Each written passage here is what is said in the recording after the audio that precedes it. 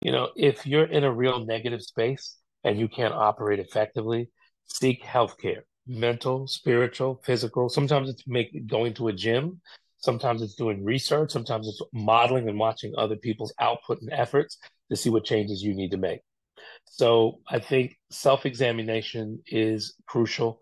You want to see what other people are seeing. You want to be the mirror of your own life outside when you're looking in the mirror, and you want to be able to see inside.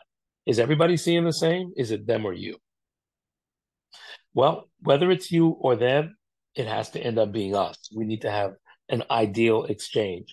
I need to be what they see. I need to bring what they need. It's about them. It's not about me. So that means I have to whittle down and change and direct and guide and persevere through the challenges so that I become a good partner or I become a better person than was there before me. And when I leave, I'm not replaced. It's just someone else doing what I did or did how I did. And hopefully that's great and better.